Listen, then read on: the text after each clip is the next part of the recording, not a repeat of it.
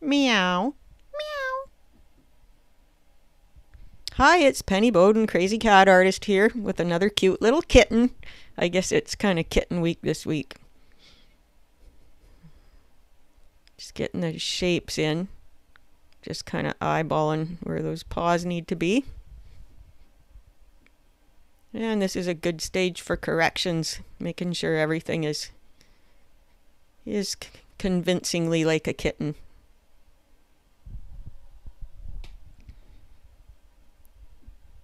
Find some spots for those eyes.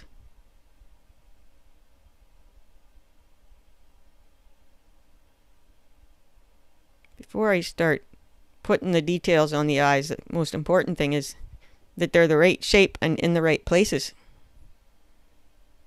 And that cute little nose. We'll make a muzzle first. There we go.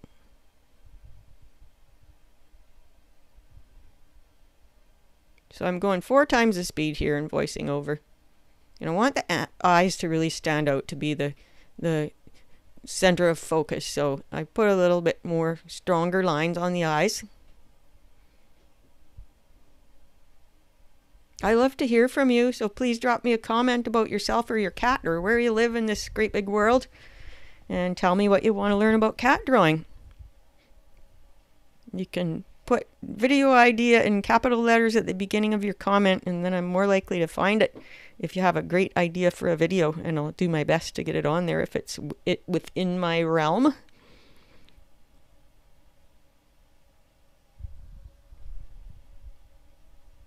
And we have a great Facebook group too, and you'll find the link for that in the video description below. We'd love to have you. It's growing quickly. Just blocking those important parts.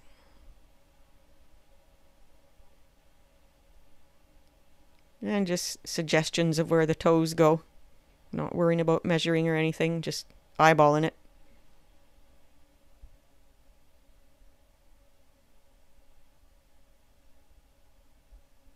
And the same thing with tabby stripes. Suggestions of tabby stripes.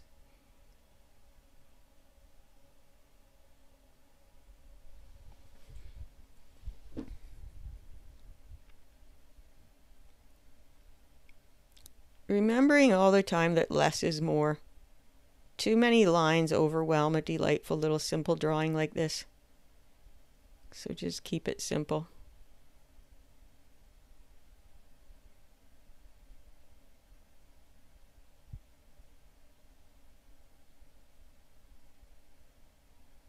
There's that tail. Cute little tail. And some wiggle lines.